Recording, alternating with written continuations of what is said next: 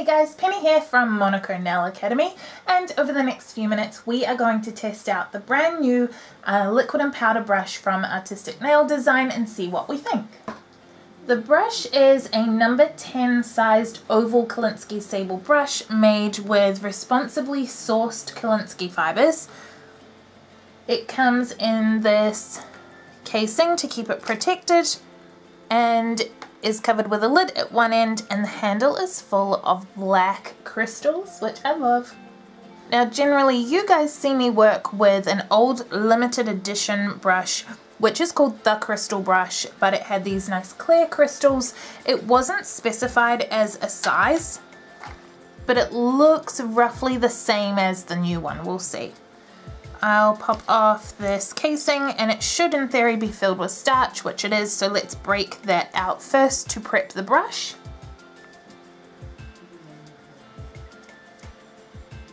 And then condition it in some monomer. So conditioning a brush gets all of the air out, it gets any leftover starch out, it ensures less air bubbles and just basically conditions the bristles the same way that you would condition your hair. So it's just prepping them ready to be used.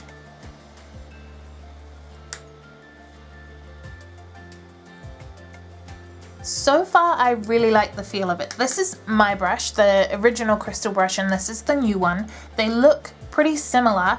This one, the new one, does feel a little bit fuller in terms of bristles. It doesn't look it, I know, but so far it just feels a little fuller. I dare say that they're basically the same size brush though, which is really good. That means it's going to be nice and easy for me to adapt to. Let's try picking up a bead.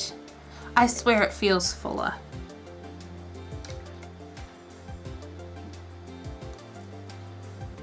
The bristles are just the right mix of soft and firm for me.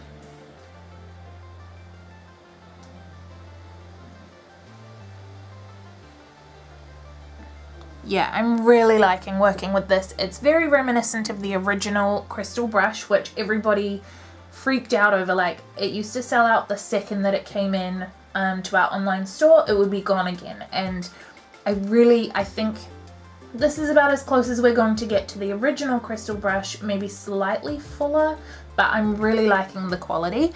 Honest of all honest reviews, I was really worried that this would be wolf in sheep's clothing, like looked like the crystal brush, appeared to be as good as the crystal brush and then wouldn't be.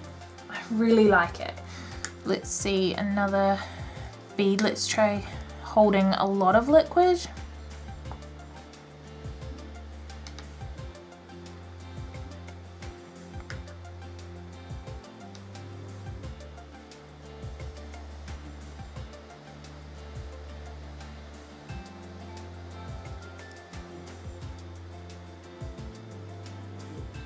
Obsessed.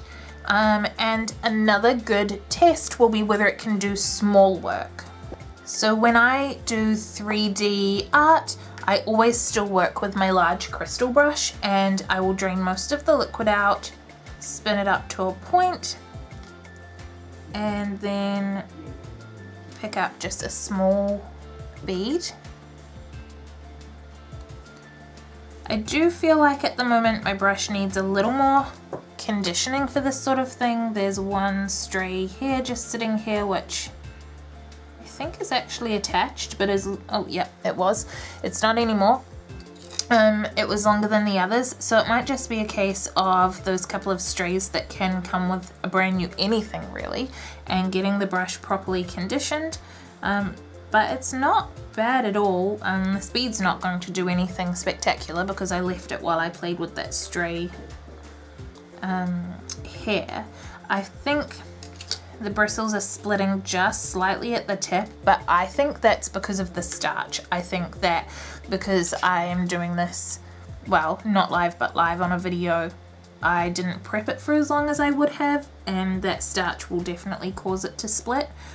But if you're not going to be doing 3D work, then it doesn't matter so much anyway. Like, you can see it looks nice. It's not like it's got a big split in the middle. It's just not necessarily doing the same job as my perfectly tapered original crystal brush.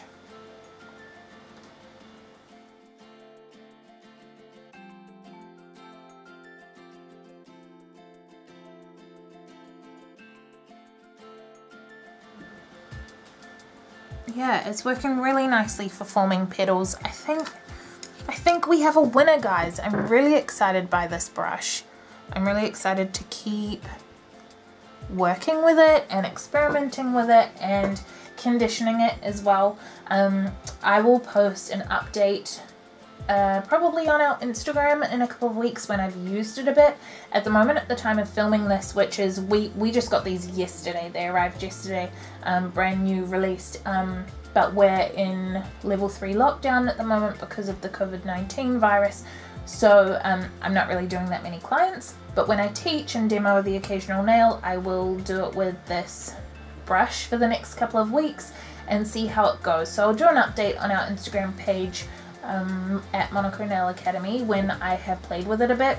I genuinely think it's going to just firm up totally fine when I've used it a little bit and conditioned it properly, but realistically the only thing that impacts is if I want to sculpt 3D art, which a lot of people have smaller brushes for anyway. In terms of beads, I think it's holding a really good amount of liquid. It's nice and easy to control. The firm versus soft sort of I don't know, that aspect of the bristles I really like. It doesn't, some brushes feel fluffy, like cheaper brushes especially feel fluffy, and this does not feel fluffy. This feels good quality. The bristles individually seem to be nice. So yeah, I'm really happy with this. I'm very glad that it is a positive review and that I can be excited about it. That makes my day. So yeah, nice, short, quick bonus video, but I am very excited to say that we have a crystal brush equivalent finally in the artistic range. Really happy. Needless to say, you can get yours at www.monaco.ac.nz if you're in New Zealand, but if you're not, go to the artistic website, artisticnaildesign.com, and look for a stockist in your area. Video not sponsored. Yes, we sell them, but also I just want to be able to do honest product reviews on this channel, and this is one of them. I'm really happy with it. I'd give it a 9 out of 10. I do think that my crystal brush, my original crystal brush, is like a 10 out of 10 perfect dream brush. This is definitely a 9, and I think I will be converting to it to do some more testing. Tell me in the comments below this video what product you would like me to test. It doesn't have to be artistic. Our training is product neutral. I'm a neutral nail tech. I just choose to use primarily artistic products, and because I primarily use artistic, it's what we offer to our students. It's what we know, and I trust it. I like working with it. However, I would love to be testing other bits and pieces. So tell me in the comments what you would like to see me test next. And while you're here, give us a like and a follow, as it really supports what we're trying to do with these videos. I hope you have an amazing rest of your day, and I'll see you in the next video.